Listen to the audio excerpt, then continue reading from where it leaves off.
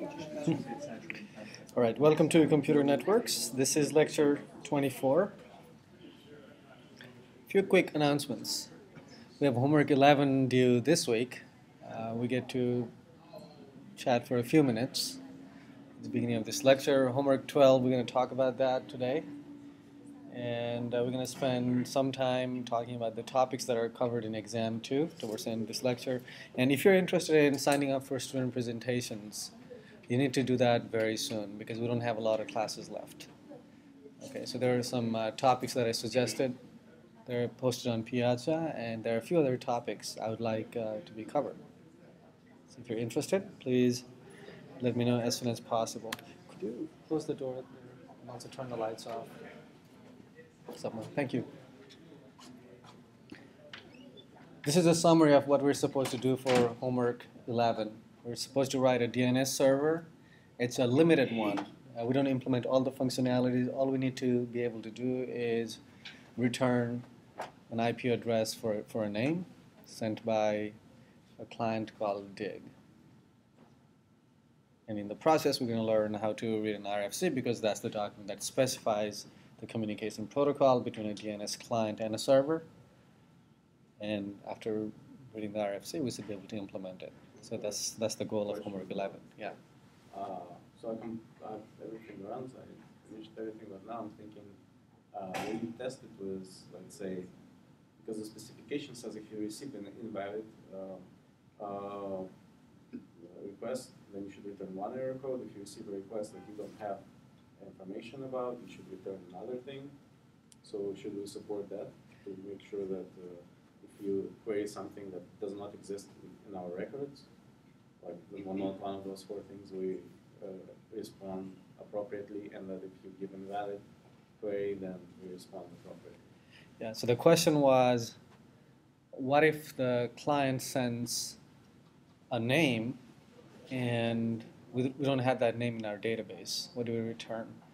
For that, we have not specified what you're supposed to do. You can just return a fake IP address, or you can return an error code, whatever you want. So the only thing that you're supposed to be able to do is, if it is one of those names that we've listed on the web page, you have to return that IP address. That's the only thing that we've specified. This is just to minimize the amount of work that you have to do. So we could just return that? Yeah, you could return just nothing. Any other questions? Anything you want to share about what you found most challenging, most annoying, time-consuming, etc.? Yeah, go ahead. I run into an extremely weird error that I don't think anyone else has had in life. I've talked to some other people that I've already finished, but yeah. I tried to implement it with a character array to begin with because I know the characters are basically, one octet or whatever, which is right. kind of the unit that we're dealing with.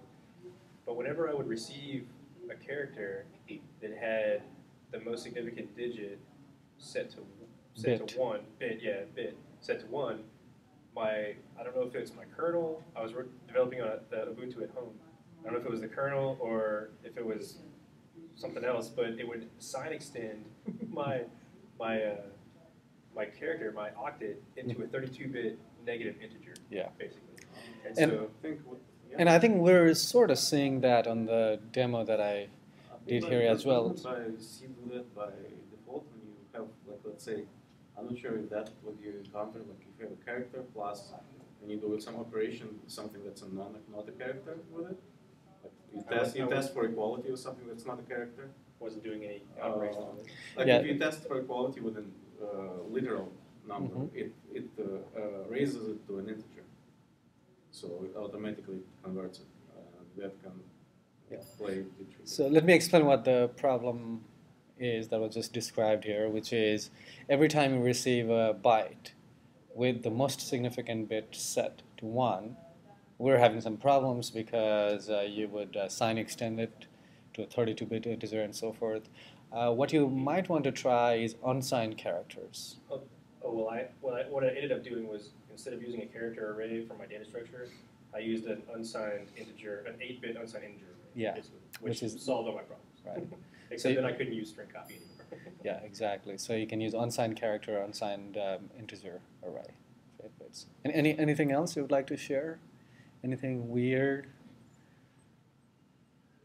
So I learned something interesting about struts too. I don't know if I would share, but structs are, which I mean, I guess this is really common knowledge, but I didn't know it.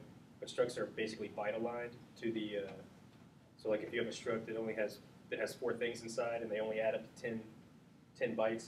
It'll if you do size up struct on it, it'll say 12 bytes because it's all it does the. So another thing that we learned is structures are byte aligned, and the size of the struct is going to depend on actually the machine on which you're running it. Anything else that we learned?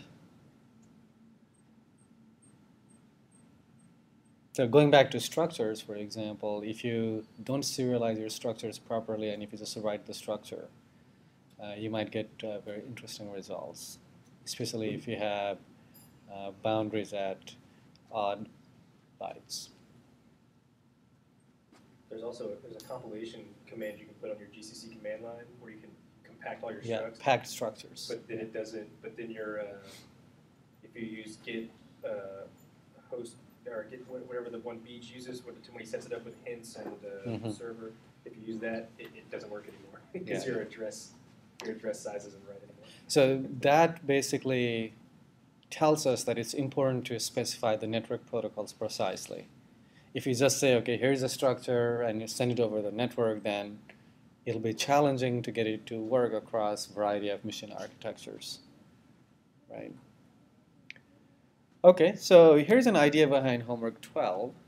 We're going to build on this DNS server that you've written, and we're going to run an HTTP proxy software to interact with this DNS server so that you can get access to HTTP using DNS. So let's look at this diagram. We have a browser, so this could be your Chrome or Firefox or whatever other browser you might use. That browser talks HTTP protocol, right? It does not talk DNS protocol. But if you write a little piece of software, I'm calling it proxy software here, that accepts HTTP communication on one side and translates that to DNS protocol on the other side. What you could do is do all this communication with a custom DNS server that is going to fetch the page that you're interested in fetching. And when the result comes back, you write it back as a DNS response, coming back to this proxy. And the proxy can serve that page using HTTP to your client. Why might you want to do this? Well, one, we want to learn how to run one protocol on top of another, because that's how all the network protocols are designed, right? We write one protocol on top of another. So that's the educational purpose of this assignment. And we can talk more about this at the end of this lecture today. But that's just called dig. Say that again? And instead of creating a query, can you just parse the main name and call dig at custom DNS server? Yeah, you could do that. Okay. You could also use dig. So you're going to get more details of this assignment probably in a day or two. All right? So that's the idea. So it's important that you do homework 11 if you want to do homework 12 because it builds on top of it. And even if you give you even if you give you skeleton code for a custom DNS server, it's important that you understand how it works, which you are doing in homework 11. All right, so today we're going to talk about some policies that govern the internet. And we're going to spend a few minutes at the end of the lecture just doing a brief overview of the topics that I think you should focus on when you're studying in the next few days. All right, so here's a list of topics we're going to cover today, basically internet and the policies governing the internet.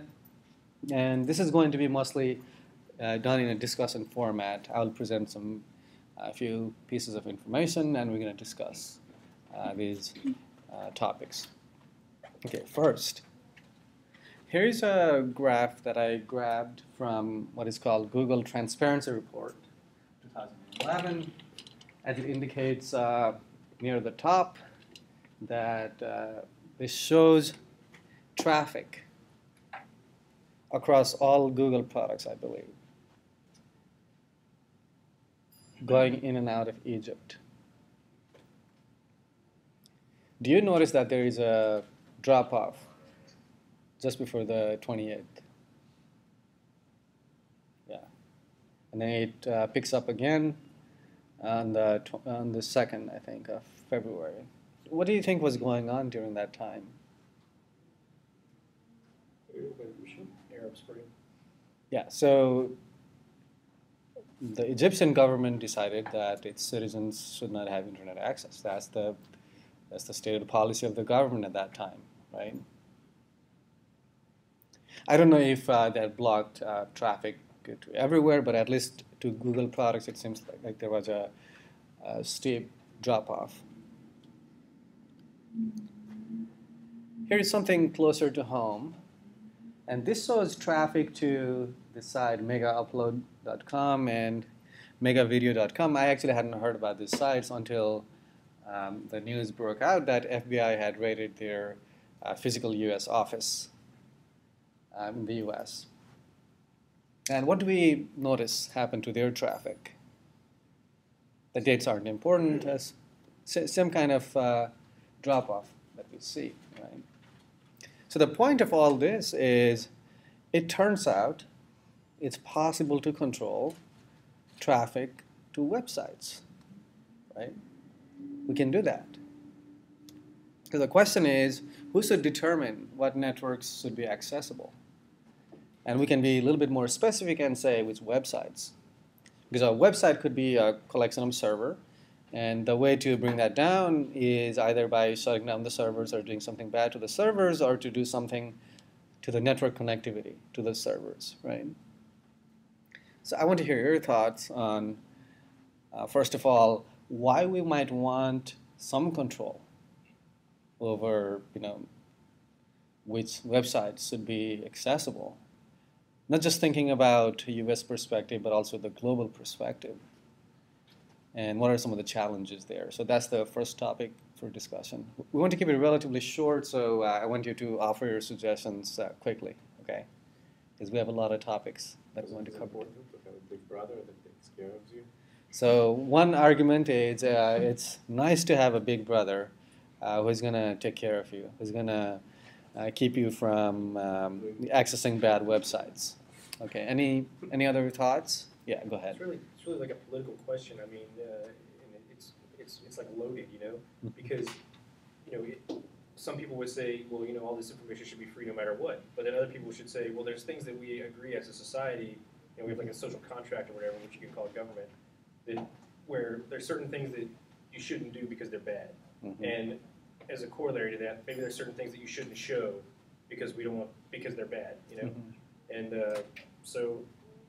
I think it just depends on your point of view, like where do you draw the line, like what's bad and what's good. Like, obviously if there's something that's bad in Saudi Arabia, maybe, I don't know, drinking, showing someone who's consuming alcohol, and something that's bad here, two completely different things.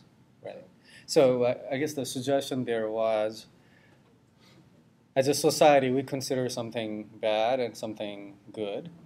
And it might not be a bad idea to draw a line somewhere, depending on our viewpoints, and there needs to be a way to control the bad information from getting to people. So that is one suggestion. Yeah, go ahead. It gets into the problem, though, if you start trusting any sort of bureaucracy to decide what's good and bad, it's really easy to cross over that line. Oh, I don't agree with what these people are saying, so I'm going to silence them because they differ in opinion. So there's definitely a danger in trying to determine what's good and bad for an entire set of people, and then have some entity try to control that. Right. So, so that's a nice segue into the discussion of challenges of doing access control. We will inevitably give power to a certain group of people to determine, okay, what is good, what is bad, and what prevents them from going above and beyond what they're supposed to do just because they're not happy with some opinions expressed about them or some topic that they care about. And they might start imposing arbitrary control over information, right? So more relevant to this class, now that we understand some of the ideas that make this issue important as well as challenging, at least socially, let's think of it from a technical perspective. How would you design a system to enforce these policies? We actually talked a little bit about it during our discussion of BGP. There are many ways. If you want to, cut access to the internet, there are many ways you might be able to accomplish that. Can you offer some suggestions? But via the ISP, because they're government regulated anyway, so Right. to an extent, so all you gotta do is go to the ISP and stop traffic. Yeah, so it turns out to enforce such access is pretty easy, right? You just go to the ISP and say, okay, let's not have our customers or our citizens be able to access this information anymore. And the suggestion here was ISPs are controlled by the government anyway, various government regulations, so the government can do that. But is that as straightforward as it sounds? Is it easy to circumvent some of this access control? If you use a proxy server, then if they're blocking a specific IP, then you can go through that proxy and that IP. Okay, so let's say if we're trying to control access to information by IP address, one suggestion was if we use proxy server, then the service provider is going to think that the request is coming from this other IP address that is not restricted. So that is how you're able to circumvent that. Any other ideas on how you might circumvent some of these access control? Well, if someone does it with DNS, then you can still access an IP address directly without having to do the name lookup. So if you know the address to Google, you can still get to Google without doing a DNS Yeah. query. So let's say the access control is imposed by disabling DNS or making DNS service unavailable. And if you know the IP address, you could access the IP address. You could access the service directly using the IP address. So that would be one idea. Any other ideas? You could just, yeah, I'm saying, as I was mentioning, you could just change your DNS server in your file, hosting file to whatever file, to 8888, which is Google DNS. Mm-hmm. That's available everywhere. It pretty much has everything, unless they shut down the top level DNS things. Mm-hmm. Yeah. So this suggestion related to the earlier one, which is even if certain DNS servers are made unavailable, you could always use alternate DNS servers, perhaps the one run by Google or some other organizations, right? But one thing to keep in mind, though, is evidence suggests that it's not as easy as we think it is to circumvent some of this access control. For example, Google did not get pretty much any traffic during those times when the government decided that its citizens should not have access to the internet. So there are different types of control, of course, that we're talking about, but we should also keep in mind that it's not that easy to... Perhaps it depends on the technical knowledge of the person trying to. Right. So it depends on the technical knowledge of the users, exactly. Yeah. Now, just one other quick note about control to certain types of information.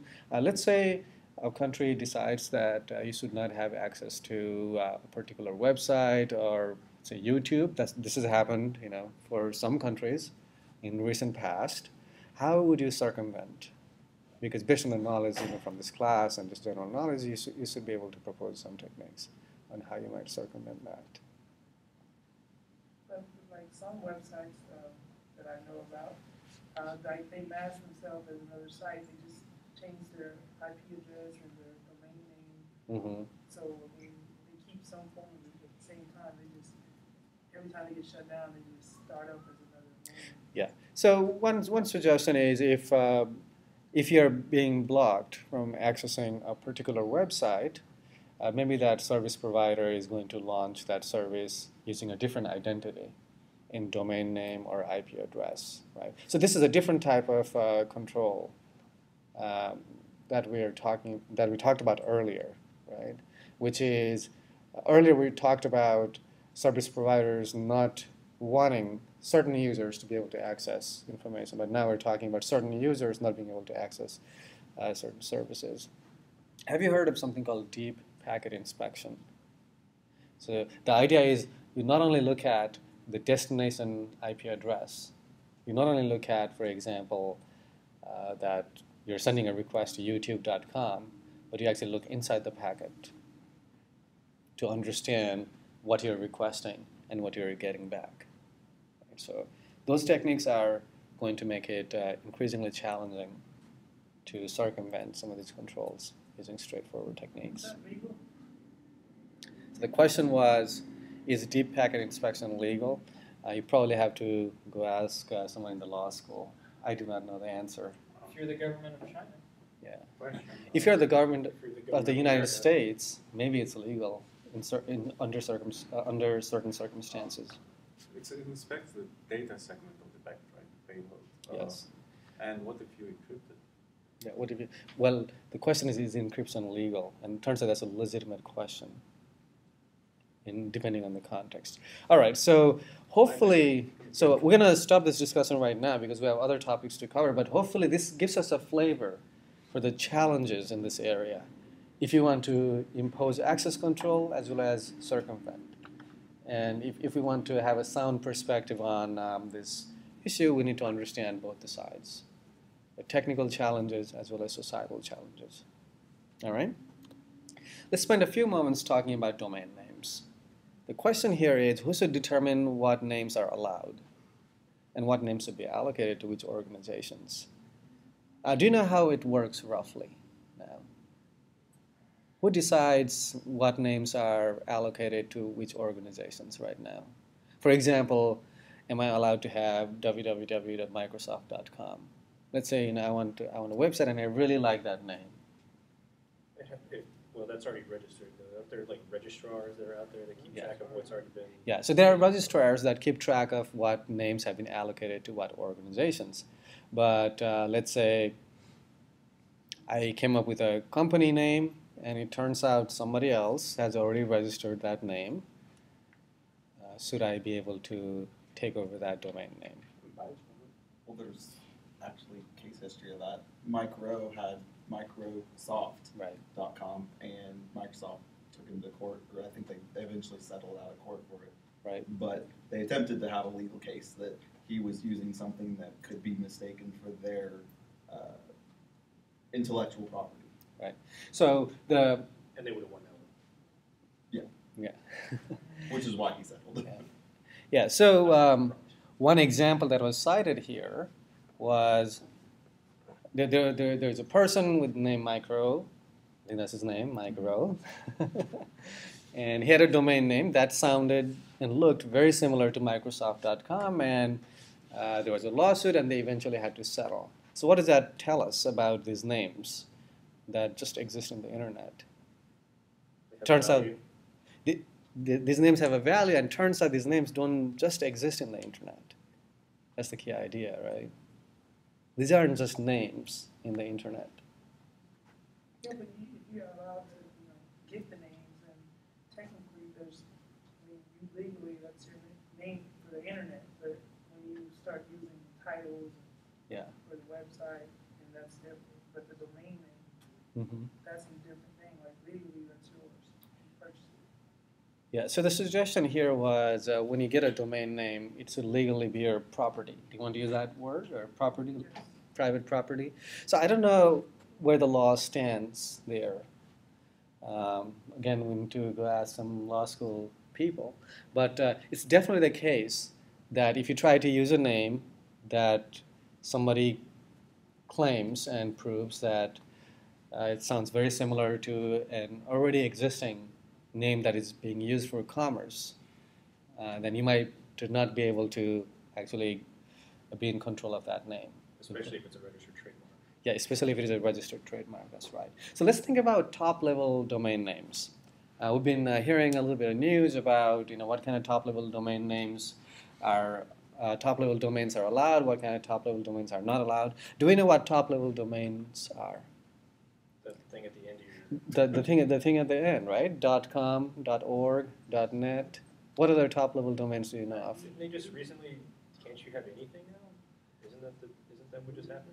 Actually, that's not true. You can't have anything. So there's .com, .net, .org, .edu, .mil, .gov. And also the countries, right? Yeah. .us. Yeah. And there's .info, biz, etc., right? It turns out there's an organization that determines what top-level domains are allowed. Is that a good thing? For example, if you want a top-level domain that you really like, shouldn't you be able to just have that? Why should this organization decide? It's good to have it because it simplifies, Mhm.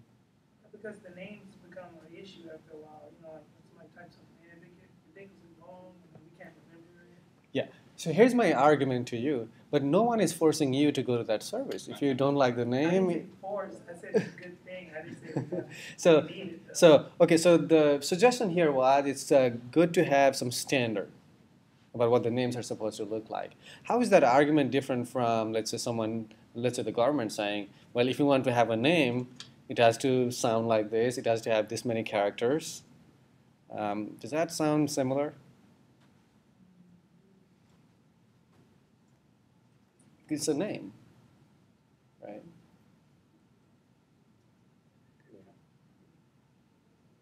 Let's say the government refused to register your business if your name sounded, let's say something that someone sitting there at the desk doesn't like. Would that be acceptable to you? It's not a good thing to have things censored arbitrarily. Yeah. So it's not a good thing to have, at least your name censored arbitrarily. But is there a non-arbitrary censorship that we can live with? That's the question. And maybe this organization serves that purpose. As long as the views represented in the organization truly reflects, what everyone wants. But do you think this organization reflects the views of everyone in the world? Because this internet is supposed to be a worldwide network. Probably not. Probably not, yeah. Okay. There's another problem too with what each one means, because you can register a .com whether or not you're in the U.S. You can register a .eu whether or not you're in Europe, and .com is supposed to be for commercial and org is supposed to be for organizations, but that's not the case. Yeah. Ever. Mm-hmm. Yeah. Okay. So now, from a technical perspective, when we're talking about domain names, we can go back to our assignment and think about DNS servers, right? Eventually, the reason we're interested in names is because names allow people to remember how to access the network services, most often websites, right? And it turns out there has been some movement, I don't know how successful, to have alternate DNS routes. These root servers keep track of servers that are allowed to respond to queries related to the top-level domains. Right? I recently read about, for example, some countries, they wanted to have their own top-level domains. They don't use English characters, so they wanted their characters to also be able to resolve into IP addresses. Of course, this organization would not allow that, but this country has enough might that they can actually ask all the ISPs to say, okay, so we're going to allow this particular TLDs in our native character, and this was actually implemented. I don't know how successful it has been, and I don't know what the current status is, but that's certainly possible. So how would you implement an alternate DNS route from technical perspective? Let's think about how we configure DNS servers and how name resolution works. So let's say we send a request to a DNS server saying, I want an IP address for www.mydomain.com, and let's say this is a small DNS server in our department, and that DNS server does not know the IP address. It does not have the IP address in its table. What does that DNS server do? Goes to the root servers. Yeah, it might go to the root servers if it is a TLD that it has never heard of, and ask the root server, okay, what server should I go to resolve this address, right? So if you wanted to implement an alternate DNS route, how would you do that? You would write your own DNS server software and change the hard-coded root servers. Yeah. Use your own root servers. Yeah. So I would go a step further, and so you don't even need to write your own DNS software, because DNS servers, there's many open source implementations out there. You just need to tweak the configuration to determine, where you go if you hear of this particular TLD, right? Does that make sense? Okay. What's the problem with having these alternate DNS routes? You start to fragment the routes over the internet. If some people are using one set of routes and other people are using the other set of routes, you're never going to have any sort of consistent pathways through the internet. Yeah, Mike, double up on So that. I would be a little bit more precise and say by pathways, did you mean consistency in names that we use in the Yeah. internet? Okay. Yeah. So the suggestion here was if we have if every country is using its own root servers, we might not have globally unique names. We might not have consistent names. For example, mydomain.com might mean one thing in one country and maybe something completely different in another country. That's a potential issue here. We want to have alternate DNS routes. But the only reason alternate DNS, this idea of alternate DNS routes even come up is because there are these organizations that control the more global, I would just say more global root servers that are not going to accommodate all the requests coming from these countries. That's the only reason why we talk about alternate DNS routes, right? But there's always going to be parties that are going to make a request that the bigger group is going to reject, right? Okay. All right. Next, let's talk about IP addresses. So here's the question. Once you have an IP address, is that your property? That's the question. But before we get to that discussion, let's review very briefly how IP address allocation works. So there's a set of IP addresses. There is a global organization that maintains a list of all the IP addresses that have been allocated and not allocated. So there's a global organization that allocates IP addresses to the regional organizations. Let's say there is one organization that's responsible for allocating IP addresses to, let's say, American companies, North American companies. Right? So the global organization gives IP addresses to this regional organization, and this regional organization is going to allocate IP addresses to various companies and organizations as they need those IP addresses. So now let's say there's a company that got a certain number of IP addresses from this regional organization. Now, is that IP address a property of that organization? What do you think? Yeah, go ahead. To me, it seems very analogous to like a landlord-tenant relationship. Mm-hmm. Whereas like whenever you lease a house, you don't own that house. It's not your property, but you definitely have certain rights. Yeah. Like your landlord can't just come in whenever he wants to. He can't take it away from you without following strict rules and procedures and things like that. So I don't think it's their property, but I definitely think they have some right to it, to work with it, to use it, to not have it taken away without notice. Basically. Okay, so the suggestion here was maybe the relation between the company that actually got the allocation and the organization that provided the allocation. Maybe it's analogous to landlord-tenant relationship, which is, you definitely have some rights to that IP address, but maybe not, absolute rights to those IP addresses. Do we have any thoughts on what some of those rights might be and what the organization might and might not be allowed to do with those IP addresses?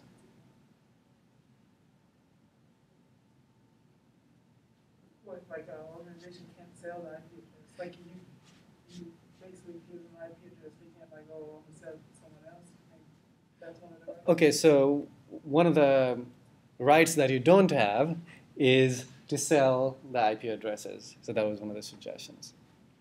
Any other suggestion? I'm going to elaborate on that in a minute. Any other suggestion as to what rights you might have and what rights you might not have? You may have the right to essentially sublet some of your IP addresses. Okay, so you're not allowed to sell it, but you're allowed to maybe sublet or sublist the IP addresses. Any other suggestions?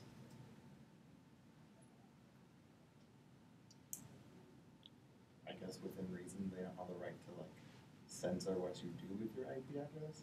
Like just because they don't like what you're doing doesn't break that contract that they leased the IP address to you. Yeah. Necessarily. So the suggestion here was maybe there is some expectation as to what is an acceptable behavior, or what is an acceptable use of those IP addresses. So it turns out, in order for you to get an IP address allocation, you need to actually demonstrate that you need these IP addresses. Right? You can't just go to this organization and say, okay, give me 10,000 IP addresses. You need to actually demonstrate you have a legitimate need for these IP addresses. Yes, we're talking about globally unique IP addresses. When I needed static IP globally unique from my ISP, I just did some things for work, just called the ISP and get. Yeah. But what if you want Well, but thousand? That's not the organization. Your that ISP allocates is the Yeah, not budget. regional. but it was unique to the entire world actually. Yeah, in Russia. but Yeah, you're but talking you're, about you're subletting. you're subletting from your ISP. Yeah. The ISP has restriction. Yes. The ISP But for essentially- example, do you believe you'll be able to just go to your ISP and say, give me 100 IP addresses, and they'll just give it to you? I don't know about 100. Yeah. 20, yeah, sure. Depends If- on how much you pay them. Yeah, even 20, it might not be as straightforward as you think. Because 20, yeah, we got 20. You got 20. Okay, was it in the For U.S.? For the co-op. Okay, for the co-op. Okay. I believe that the ISP already knows what this organization is about, Yeah, and it's there's a probably non-profit been organization. contracts that have been signed in the past that allowed you Yeah. to get 20 IP addresses. I heard that there is one ISP, I don't know which one, they actually will not give you a static, globally unique IP address if you don't prove, or if you're not able to prove that you're an organization.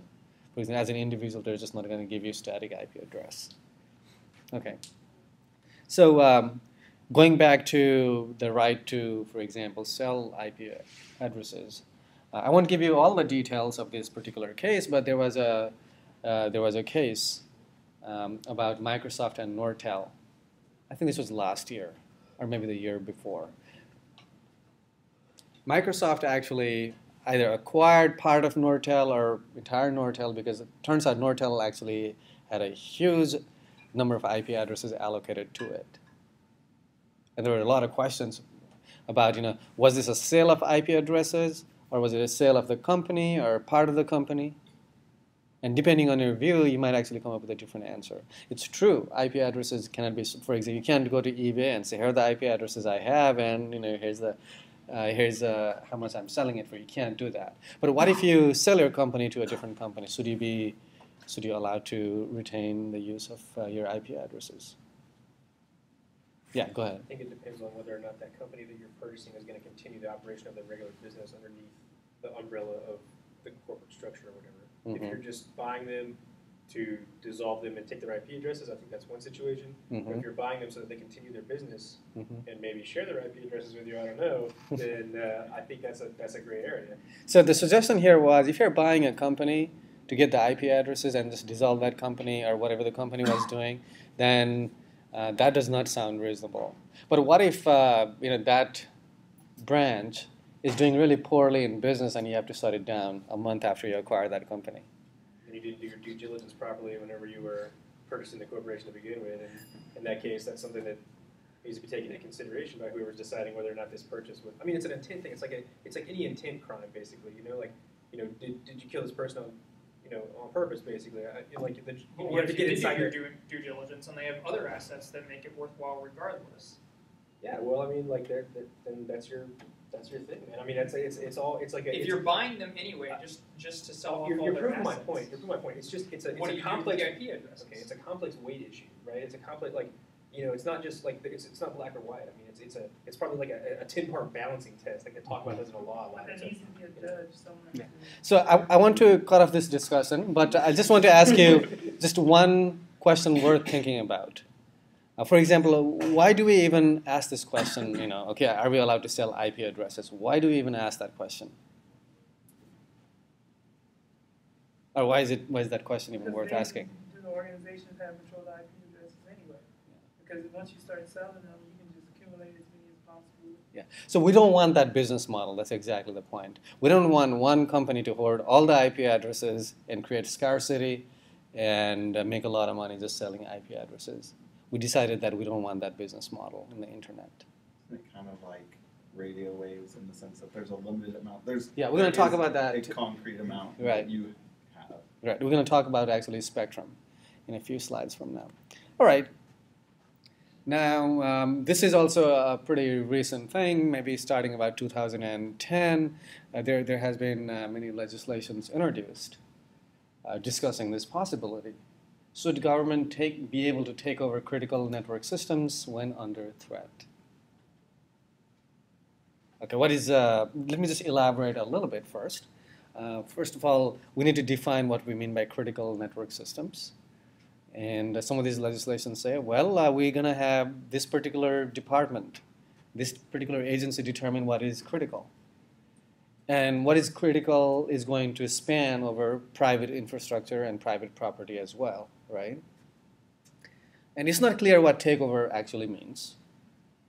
It could be just maybe being able to read your emails, or being able to do some intrusive work to legitimately fight up all the bad things that are happening to these systems, right? We should also consider that possibility, of course, because not all the companies possibly have all the information and the resources to fight off some of the bad things that are happening to them. That's kind of the idea. So yeah, what are your thoughts? Should government be able to take over critical network systems under threat? What's threat? Well, that's also to be defined. That is also to be defined. Well, in this country, they have the right to seize our property, like our house, in a time of war. So I guess anything goes. So, They do? yeah, they have the right. To Eminent domain. Where's that? Eminent How is domain that is pretty constitutional? limited. No, we're not talking about eminent domain. That's a That's non-war. what he's talking. No. He's not talking about eminent domain. You're talking about basically what rights does the government have over private property at times of war or when there is an emergency. I'm gonna have to stand fast. The government cannot take your house in time of war. Yes, Sorry, it you can. can't. That's totally against the Constitution. Man, you can't be forced to quarter soldiers in your house. I mean, like, Well, you can read it. I went to law school, man. I took constitutional law. I know you can't do that. No, in a time of war, they can literally seize your property and use it. not your house though. I don't Yes, know. your house. But I think we I agree think that they can use No, yeah, they but they're can building use a it, highway. but they're Yeah, I not didn't say they're it's not owned, permanently they're acquiring seizing it. it. I know, but they're They have to seizing give you it. money That's for what I the mean. Like they're Yeah. But yeah, same. They don't have But- to ask you before they use so, but- your property. but I think we It's still agree. your property. I think we agree that government has extraordinary control over many things that they don't have control over during ordinary times, but at times of war or times of emergency, however that is defined, they have extraordinary control over various things that we might be surprised about. And there's a legislation that was introduced by an independent and a Republican and a Democrat talking about this power that the government should have. And let's not forget the motivation here. The motivation here is the network and the internet has become a very critical part of our lives, right? So if there's a critical part of the internet that is under threat of some kind, Then And so- then why does the government need to step in? For Uh, one thing, because it's the gonna internet is cause- designed to be distributed. So if Yeah. some part of it goes down, Yeah. we just work around that. Government knows And the other part is the companies that have it now, their entire profit margin is based on keeping that working. Yeah. How are they any less motivated than the government to solve this problem if a problem arises? So the question here was why is government even better positioned to fend off some of these threats? Because the companies have the motivation to keep their network secure and keep it running even under emergencies. Go ahead. Not to mention, a lot of people that are in charge don't even know about the technology necessary to do this. I mean, with the SOPA and the people that were doing this legislation didn't even understand how the network works. So why should we want the government to take over to protect us from some threat that they're not even capable of understanding? The suggestion here was people who are working on legislation, for example, they don't understand the technology deeply enough to be legislating these laws. And there's also a question as to is the government competent enough technically to be able to do these things?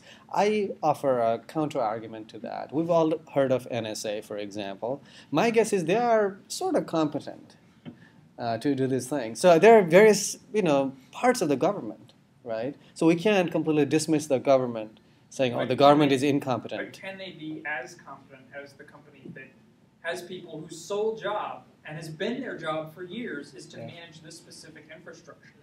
So the Is question. there any advantage in bringing in other people who maybe are as technically competent, Yeah. but haven't or don't have that same familiarity with the system?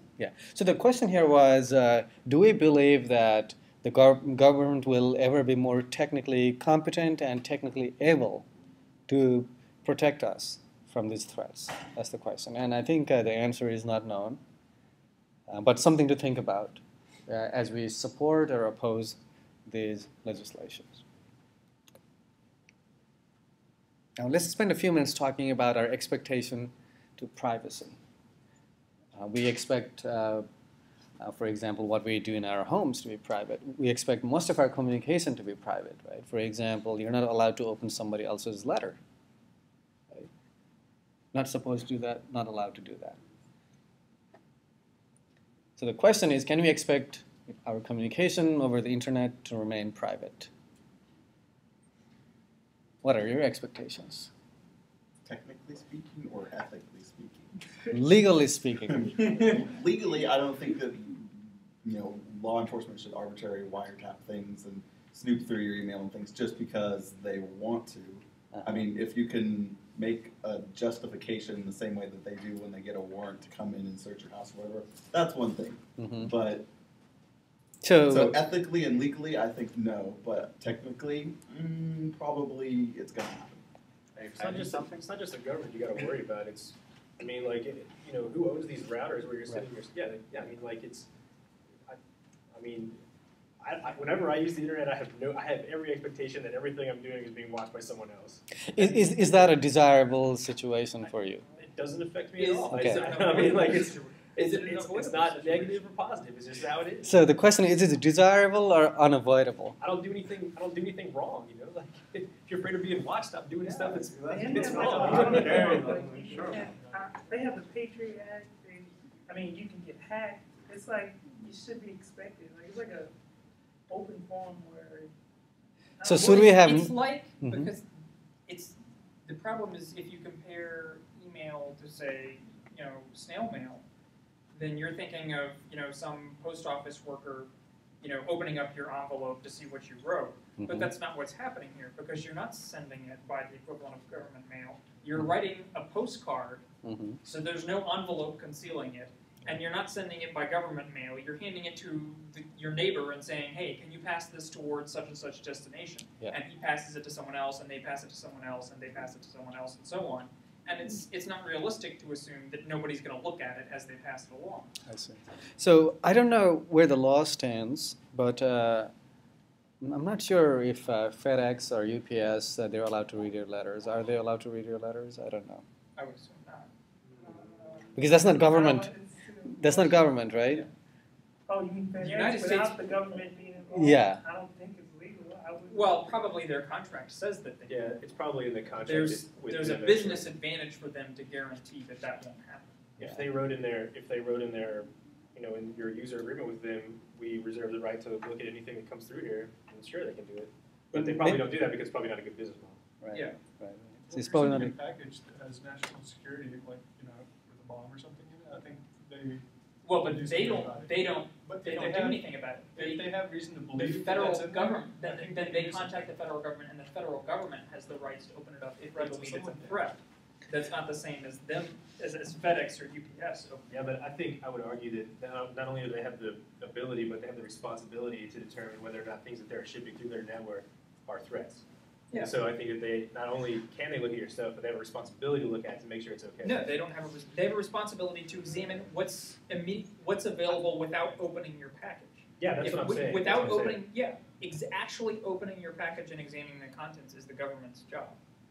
Nothing in I don't- the contract gives Right. them the right. So let's get back to computer networks. So can your ISP turn over emails to the government? Sure, if they get a subpoena. So it turns out there has been a case related to this, where there was a lawsuit between a government entity and a private company, and the private company was involved in some, many people thought, unethical practices, and the government was looking for some evidence, because you can't just say, okay, we suspect that you're doing something bad, you need evidence, right? And it turns out the government used a law. I cited the law when they went to the ISP, and the ISP started logging the emails for a year and handed over all the emails to the government. Later, the court ruled that that law is unconstitutional. But the government actually used that law before it was declared unconstitutional to log all the emails. So why might it be unconstitutional for your ISP to log your emails? Because they're committing a crime, the ISP. I mean, No, it's the government that went to the ISP and say, okay, here's the law, so you start logging the emails. Doesn't it In that depend particular on- case, were they logging everybody's emails or just a specific person? A specific person's email. Doesn't it also matter based on what your contract is with that person? Because if you make a contract with the ISP that stipulates that at any time they can inspect your traffic or whatever, then where's the legal Yeah. unconstitutionality of that? You made a contract with a private company that said, this is part of the service that we offer. Right. There are these stipulations, But therefore. actually, the government doesn't have the ability to interfere with contracts, so if it was in the contract that they're not allowed to do that, Right. then that's could be unconstitutional. But you can't put just anything you want in the contract, right? Some people would argue the other. Some people would argue with you. Like You can't give away certain rights. that's true. I mean, it depends in this country. Yeah, Yeah. that's true. You can't sign an unconscionable contract. Like Right. it has to be consideration, et cetera, et cetera. So we're not only talking about the government, for example, can they inspect your emails, but also, there are other types of relationships. For example, company and employee, employer and employee relationships. For example, should you expect that your boss reads all of your emails or has the ability to read all your emails if you send emails using your corporate network? Yeah, I okay, would say absolutely. It depends on what your stipulation in employment is. If they say that they're not going to, then Yeah. fine. But if you Why would they say that? well, they wouldn't. But I'm saying if they say that they're not going to do it, then you have expectation of privacy. If they Yes. say or they don't say anything about Yeah. it, you're using their network. Yeah. Then why wouldn't they? Yeah, most likely, most employers probably they probably retain the ability to inspect your emails, right? Okay. How about company and consumers? For example, you go to Google and search for various things. What kind of expectation of privacy do you have? For example, is it okay for Google to put a press release saying, Mr. So-and-so actually searched for these kind of things? Is that okay? Because that's a company and If consumer their relation. privacy agreement says that they're allowed to do that. They do it, but not in the way you said, like for the press release. I think there's no expectation that you're going to have privacy of what you search for because Google's making money by selling your browsing history and whatever to ad companies so that they can make money. Right. And I'm sure I haven't read the Mhm. however many page long agreement, but I'm sure it's somewhere in there that says they reserve the right to use your browsing history Yeah. for their purposes. Yeah. And here's something worth thinking about as to how the current ad delivery networks work, at least on the web. I don't know if you've noticed this or not. If you go to a shopping site and search for a few things, this information goes to the ad network, actually. And even if you go visit a different website, completely different website, let's say next you go to CNN.com, and if they're serving ads from the same ad network, you're going to see advertisements for things that are very similar to what you were searching earlier. That's how They block the Facebook ad works. networks. Man, Facebook is the worst about that. Like Facebook's so bad. Like I got an ad one time to like participate in a gout study, and I was like, oh my god, do I have gout? Like Facebook thinks I have gout. I must have something wrong with me. You know? It's like, Now, in terms of technology, how can we protect our information from being public? We can use encryption, right, to some extent. If you can legally acquire that software. Does Yeah, if Gmail- you're legal, Gmail you're not encrypt allowed to emails? say that again. Gmail encrypt their emails. That's their big thing. What about Gmail? Gmail or Hotmail, do they encrypt the email? Well, I'm sure they provide encrypted email options. Some service providers are now use encrypted option by default, and some don't. Congratulations, you picked your student presentation. You already did one. All right. So now, how about on the other side? If you want to actually extract some of this information, so that type of software is usually called spyware. Basically, it's a piece of software that might be snooping various activities that are being performed, on your machines. Right? We've all heard of this word, right? Spyware. It's basically bad software that gets downloaded automatically, installed automatically, and it's going to collect all this information from you, invading your privacy. Here's another topic: net neutrality. You probably heard of this. This was a pretty hot topic a couple of years ago. So the basic question is: are ISPs required to be neutral to different services? That's the question. So ISPs are companies like AT&T, Comcast, etc., that sell internet service to the consumers, at least in the retail market. But there are also bigger ISPs, as we learned during student presentation, that provide services to bigger corporations, right? Okay. So that's the question. Are ISPs required to be neutral to different services? Not yet. Okay. So the answer was not yet, so that means it's not the law yet. Didn't the Netflix CEO just recently come out? Okay, I'll show that to you in a little bit. Yeah. But this discussion really started a couple of years ago with the Comcast case. It turns out Comcast was throttling peer-to-peer traffic under various pretexts. We don't need to go through the details, but Comcast was saying, okay, we're going to rate limit the peer-to-peer traffic. And there was a lot of discussion as to whether an ISP is allowed to say, we're going to slow down this particular type of traffic. Do you think ISPs should be allowed to say that we're going to slow down this type of traffic and we're going to speed up this other type of traffic? Go ahead. I think this hits on like a bigger issue that people in this country have, is that they don't understand the difference between a right and a privilege. You know, Mhm. like you don't have the right to internet access. Okay, I'm Mhm. sorry, it's just that's not a Actually, right. Actually, you according have to the the- United Nations Charter, Well, this isn't the internet United access. Nations. You have the It's right a to buy human rights. Yeah, I mean, you have human rights. Yeah, you have the Agree you have the with that. privilege of access to the internet. You know, so like Mm-hmm. obviously I love the idea of net neutrality. I think it's great. Right. But at the same time, I also love the idea of capitalism. And if these people are the ones that are supplying this How stuff, don't you have the right to the internet when it's a global thing? Like each person contributes. You have the right to buy internet No, access. that's not what I mean. I mean, if you think of it in a general sense, like every person, like we are the internet. Like my host machine to his host machine, we are the internet in essence. So Mhm. So you're saying if no ISP wants to sell you access, no, I mean then we have no. then you're if still we don't internet. use it, then there is no internet. So I mean, technically we do have a right to buy. if you don't buy a car, We right, are if no the internet. yeah, but if no one buys cars, then no one's going to sell cars. You Yeah. know, like Yeah. it's just economics, man. I know what you're saying. Yeah. but- So anyways, the suggestion here was maybe we don't have a legal right to a neutral internet. And that's true unless we have law that says, you have the right to a neutral internet. So I guess you're technically correct when you said that. But the discussion really should be, should the internet be neutral?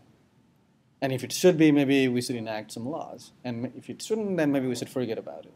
Right, so you had a... I was going to say, in this case of like net neutrality and being able to throttle things based on it, isn't there a problem when we get into a situation? I mentioned like airwaves before. There's a limited thing. There's a limited infrastructure Yeah. for communication networks in any country, Yeah. and there's a exorbitant cost to. You wouldn't even be able to do it because you have to use public land, private land, things like that to be able to create a new pipeline. So at some point, do we have a responsibility to set some sort of legislation up that does not let someone like Ma Bell buy up all of the companies that have communication networks and then essentially control a monopoly on it because they're taking a limited resource and controlling it whichever way they want. Yeah. So in the same way, do these individual ISPs who have a monopoly on a limited resource have the ability to do whatever they want with it? Yeah. So the issue of limited resource is definitely something that we should think about. But let's say the resource was not limited. Should he still be allowed to discriminate against different customers, for example? These customers is truly unlimited, but Maybe there should be a government. the universe is limited. You're never going to find a resource that is not limited. Okay, fair I would point. say maybe the government should they regulate ISPs in a sense anyway. So maybe this is the case for the government to decide instead of us deciding. So yeah, I guess should ISPs allowed to say, okay, I like you, so I'm gonna transit your traffic for a lot less money than this other guy's traffic. Depends on why they're discriminating. It could be for to promote certain services over some other services. Yeah, I mean, I don't know. I mean, it's a tricky question, right? You get into this There's- situation where, oh, we're going to discriminate There's based too on many your race potential or based on Mhm. relationships. Yeah. Go ahead. There's too many potential downsides because then it turns into, well, if you have to be, our preferential customer to get Yeah. good speeds. So that's the main concern there, right? Now, so let's think about it from a technology perspective. How can we detect if ISPs are neutral? So there's an ISP that says we're completely neutral. We don't discriminate. Asking for proof. Yeah. You have somebody monitor them. Like, So the thing is, how can you develop evidence, from outside the ISP? That okay, turns out they're doing what they're claiming they're doing. Send various kinds of traffic through various routes that pass through their network. So the idea that was presented here is, maybe we can send different types of traffic through different types of paths or different paths, and see if there is any discrimination that we can detect in terms of performance. Right? For example, is the latency higher if you send traffic as Google versus Yahoo, right? So you could perform these various tests, but you can also think of various ways in which the ISP might try to trick you into thinking that they're neutral. Can you think of ways? Let's say you work for the ISP and you know that there are these people who are performing these tests.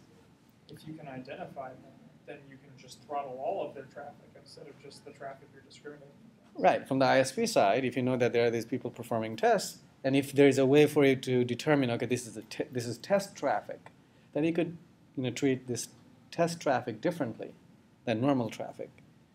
This seems complicated. All this. No, but there is real money involved, and this is not complicated enough when there are billions of dollars involved, right? So when we're having all this discussion, then Google and Verizon actually worked together to come up with these policy recommendations for neutrality. They basically said that they support openness, neutrality, transparency, for network access to third-party and consumers, but wireless is different. Why do you think they said wireless is different? Why do they agree? Limited bandwidth. Or who are the parties in this policy recommendation? I think that gives us a hint. All right. But these are two big players. If they say, okay, here's our recommendation, people listen.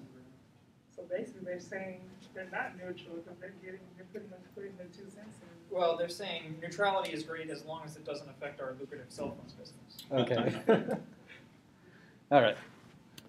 And here's the post that you had just mentioned Yeah. by Reed Hastings, who is the CEO of Netflix. Why don't we just take a moment to read this? This was posted just maybe last week.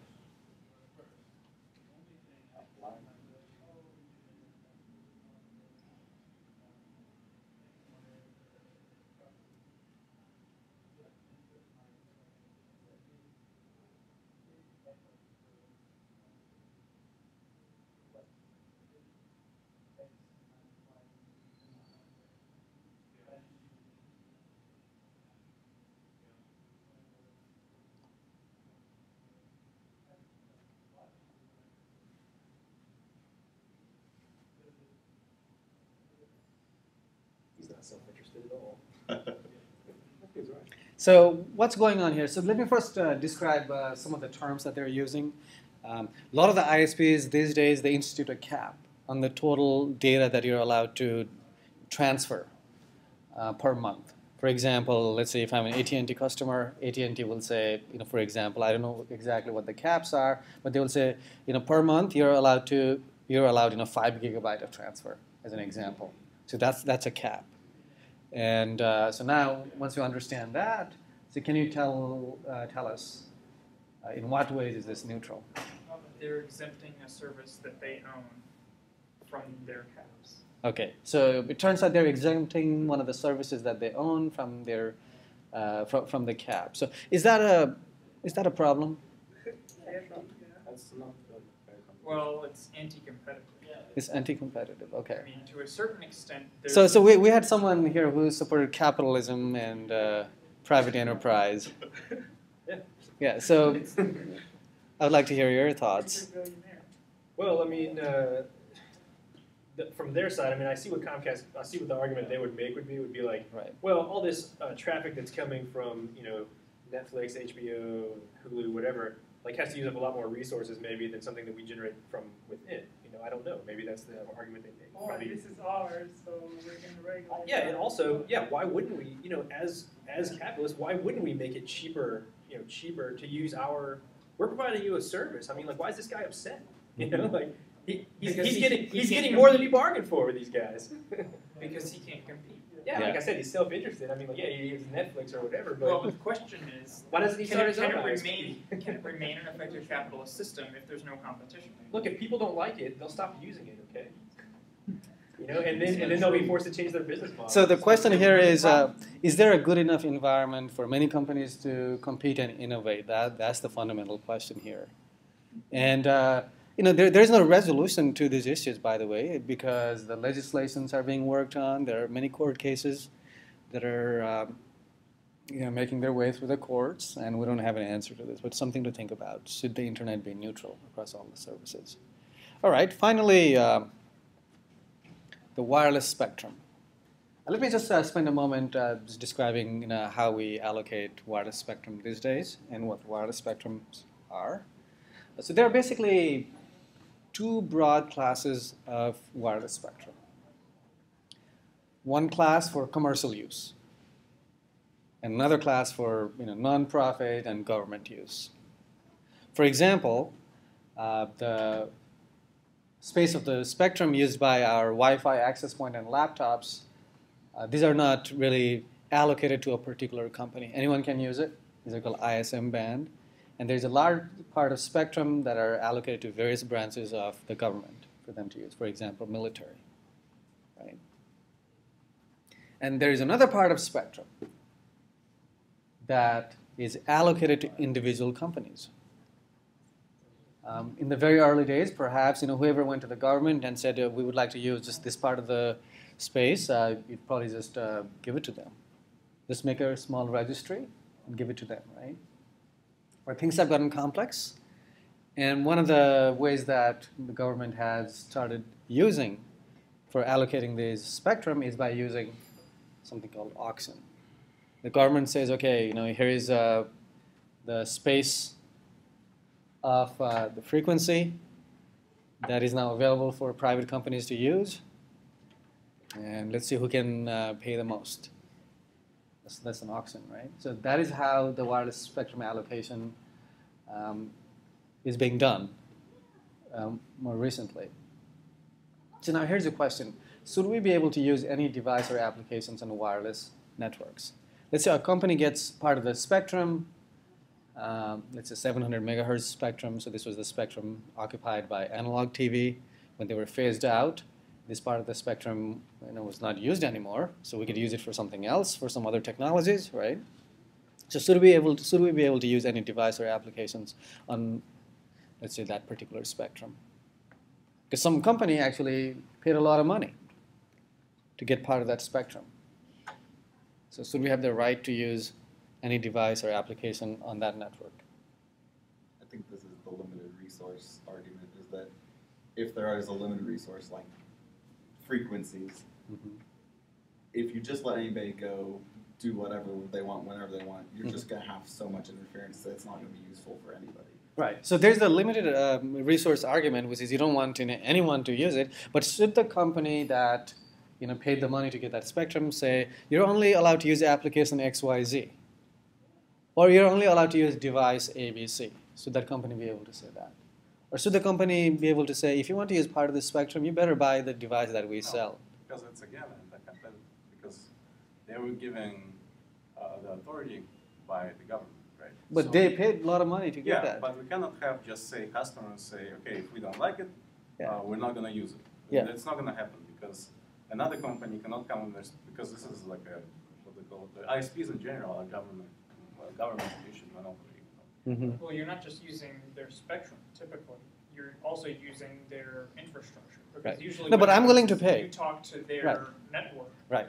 and then That's they right. pass it through wires to somewhere So, else. so that's right. We're not just talking about spectrum when we're talking about network access. But let's say I'm willing to pay the normal rate. It's just that I would like to use this device that was manufactured by somebody else.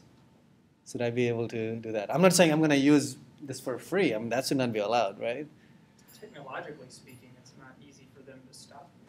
Yeah. So technically, it's not easy for them to stop you, but legally, should you have the right to use a different device, or legally, should the company be able to say you're not allowed to use somebody else's device? That's the question. So, anyways, hopefully this gives you a sense for various policy issues that govern the internet. And depending on how some of these issues evolve, as we have conversation as a society, it's going to determine what kind of internet we'll have in the future. So with that, I would like to just spend a couple minutes talking about the second exam. So the major topic that we covered after the exam is routing. In routing, we first spent a lot of time talking about distance vector routing and link state routing. And I would like you to be able to work out concrete examples of routing for the test. For example, it's not adequate that you can just define what is distance vector routing or define link state routing.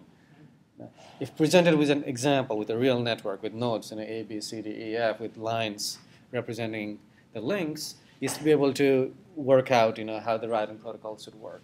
Okay? You get a sense for this from last exam too, right? It's not adequate that you can just define things. All right? I want you to know about loops and count to infinity, and some of the good things and bad things of these two classes of routing protocols. All right, so those are the main topics. Then we started talking about inter-autonomous system routing, specifically our discussions of BGP. During that discussion, we spent a lot of time saying this is a policy-based routing, right? A path vector policy-based routing. There are various peering policies, various relationships that different autonomous systems might have with each other. For example, you should be able to work out examples where, looking at a graph, you should be able to say, well, for this particular network, it doesn't make sense to allow this kind of traffic to transit. Given these relationships in a graph, it doesn't make sense for this network to transit this kind of traffic to this other ISP. You should be able to work that out. We also talked about some unstable configurations and some security issues in BGP. I want you to be well-versed in those. IP addressing, the basic ideas behind IP addressing, NATs, and forwarding. You don't need to know a great level of detail here, but you need to have a good understanding of it. But definitely be able to work out concrete examples for these two topics, BGP and policies, and just the standard routing algorithms. Okay, so that's the routing. Then we spent some time talking about link and physical layer. You need to know the basics of CSMA. You should be able to do some math to determine, okay, what's the length of the cable and things like that, right? It's pretty easy. And Ethernet switching and spanning trees. For physical layer, I don't want you to spend a lot of time learning the details of various modulation schemes and so forth, but I want you to have a basic understanding of it. But in terms of the details that you might want to know, I would focus on CSMA. And going to wireless networks, I want you to understand hidden and exposed terminals, RTS, CTS, and the idea behind CTMA. For example, you should have a clear understanding for what hidden and exposed terminals are and how RTS, CTS address some of the problems, and maybe they don't address all the problems. I want you to have a very concrete understanding of these concepts. I want you to know how we do multi-hop routing in wireless and how we describe the quality of a link. We spent some time talking about this metric called ETX. What it is, why do we need it, how do we use it? I want you to know that in concrete details. Okay, ETX and wireless routing. Our TA did a fantastic presentation on Ripple, RPL. I want you to have a basic idea for what it is and how it is related to, for example, ETX and wireless routing, for example. I don't expect you to know the details of the Ripple protocol, but you should know what it is and how it's related to the rest of it, right?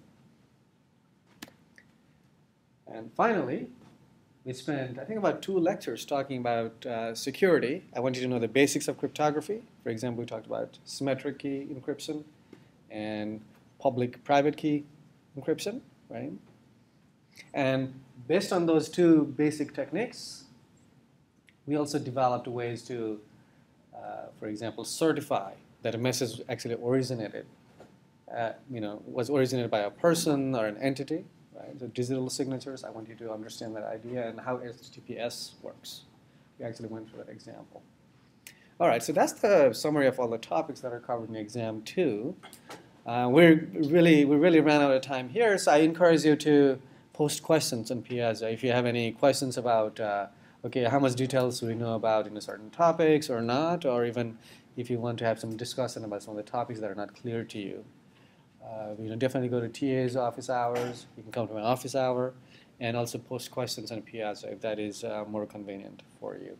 And can you give us an example like you did last time? Yeah, I will post some example, maybe today, tomorrow, something like that, after I post the last homework. Okay, any other high-level questions? Because we're going to have the detailed, I think, discussions either during office hours or in Piazza. Any questions? So you're allowed to bring a page of notes, and it can be printed, as we said last time. Yes, go ahead. Do you need the script sheet? Because I didn't even use it last time. And I spent, you spent a lot of time doing it. Do we really need it? Okay. I already told you at least the topics that you should have concrete understanding of. And if that involves some memorization, I would definitely just write it down. Because I don't want you to spend time memorizing things. All right? So that's it for now, and we'll have more conversations